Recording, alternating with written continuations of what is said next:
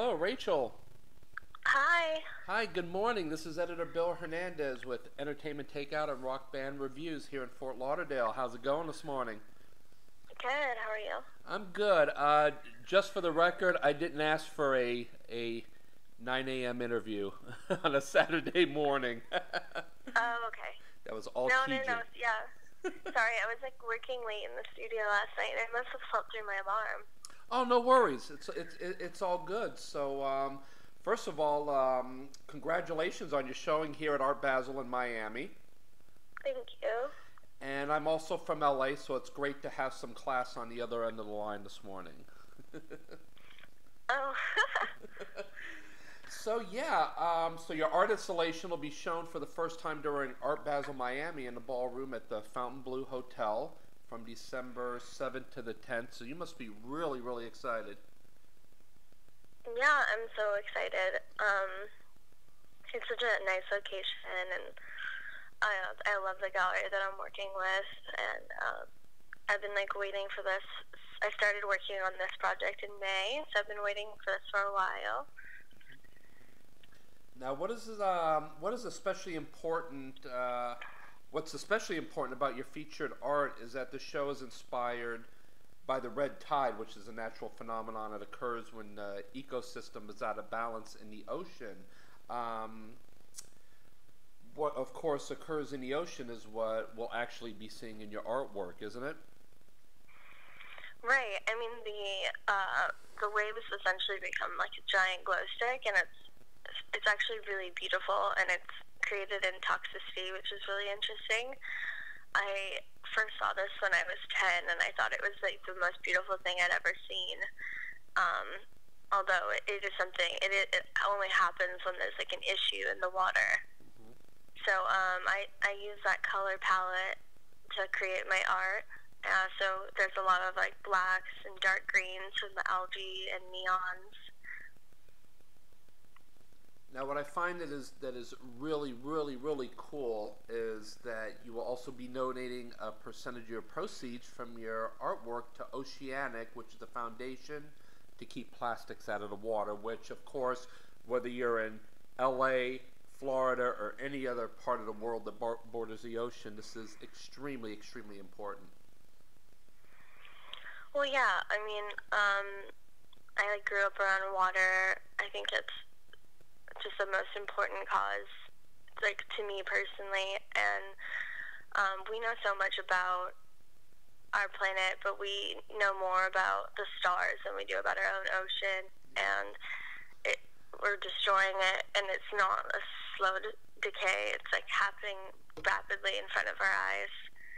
So it's just something that's really important to me in that organization I worked with over the summer in Ibiza, and I really like their approach to it. It's not, they like to involve the community. They like to have festivals. They like to like bring awareness in like a positive way. So it's not all doom and gloom. Yeah. Now, when did you first become interested in art? I guess my whole life. I started sketching apparently when I was about 5. And ever since I can remember, I've been working with my hands and creating things. Now, during your the creative process, creating your artwork, what is your muse? Well, I like to. I studied fashion design in school.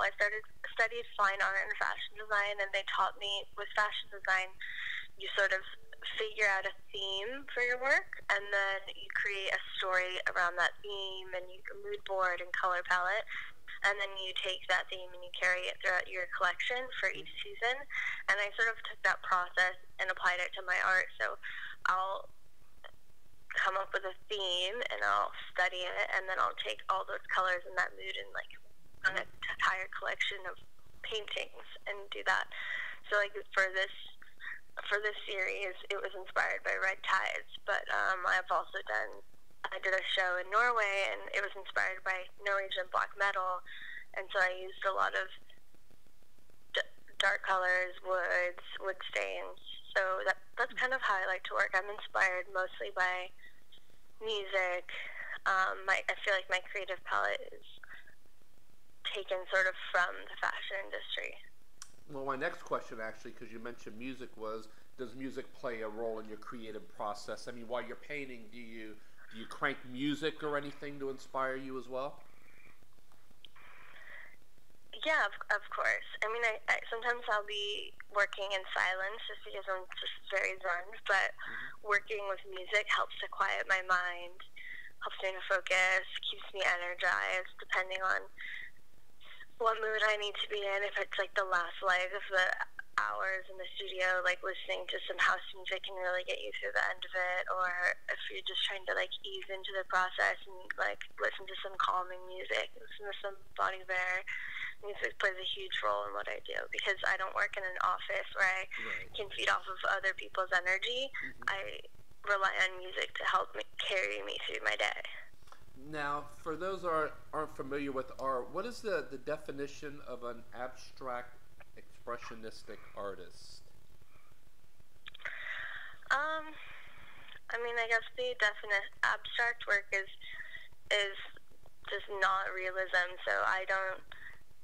It's not like I'm not using oils and directly duplicating what's in front of me. I'm doing something that is like free form and doesn't necessarily represent a person, place, or thing.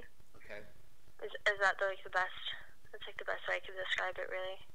Now, also, besides an artist, you're a world-class model. And how did modeling first become a part of your life?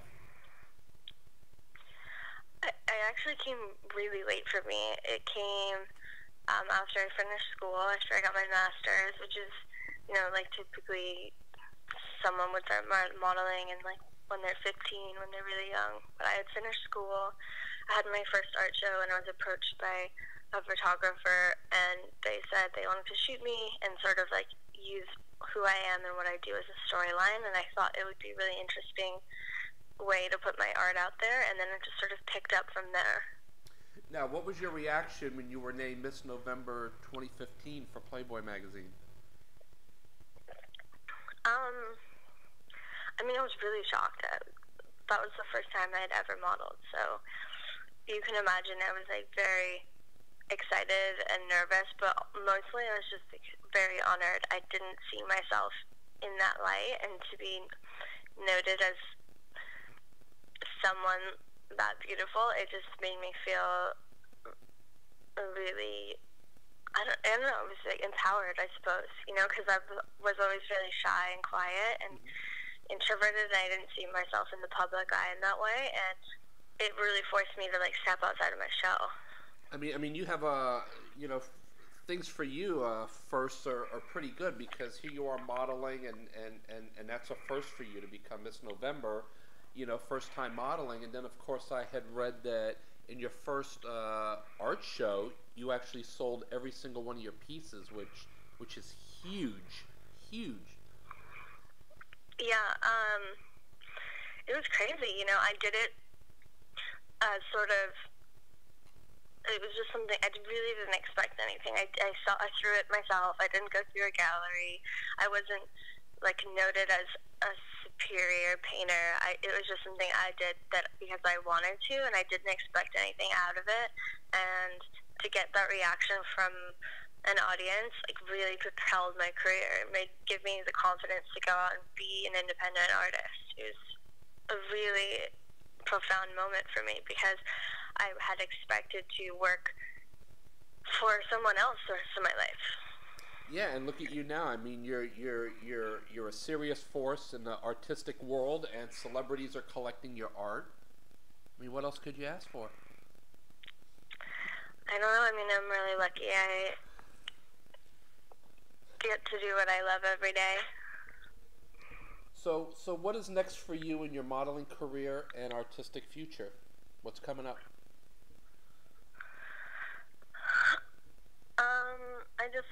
I want to keep the direction that I'm going in and just progress creatively within my technique and the materials I use. I want to stay on the path that I'm going, where I like leverage media and I put myself out there vulnerably for the public.